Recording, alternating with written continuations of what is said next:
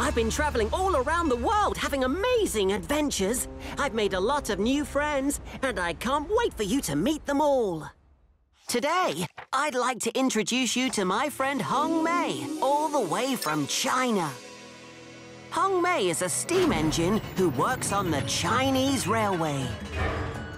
Hong Mei is a blue tank engine, just like me. And she has a #1 painted on the side of her tank, just like me. Well, almost. It didn't quite look like a #1. That's how we write the #1 in China. Only we don't call it 1. We call it E.